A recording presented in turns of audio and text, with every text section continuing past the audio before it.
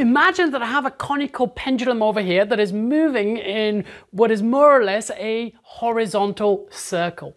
What sort of forces are acting on this object? First of all, we have the weight, which is acting vertically downwards. Let's call that mg. But we also have the force of tension, which is acting at some angle theta up here.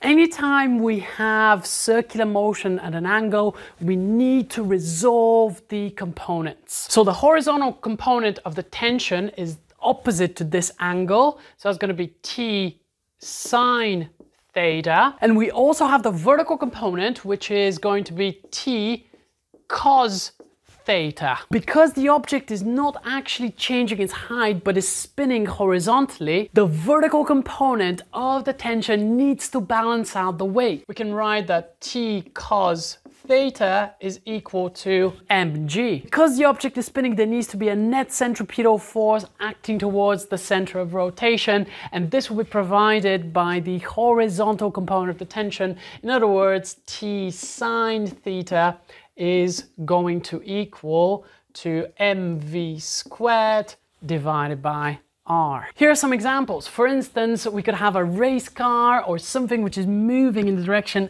into the board, and if the angle is theta, then this angle will be equal to this angle, meaning that r sine theta will be equal to mv squared over r in exactly the same way, and r cos theta will equal to mg. Or we could also have an airplane in which the lift force acts in exactly the same way, and all we would need to do is to split that into components. If this angle here is theta, then we know that L cos theta will have to balance out mg, or L sine theta will have to provide mv squared over r, assuming that both objects do not actually move vertically. Now what you need to do next is apply this very concept to a paper 3 question from 2017 on the conical pendulum, and this video is just over here.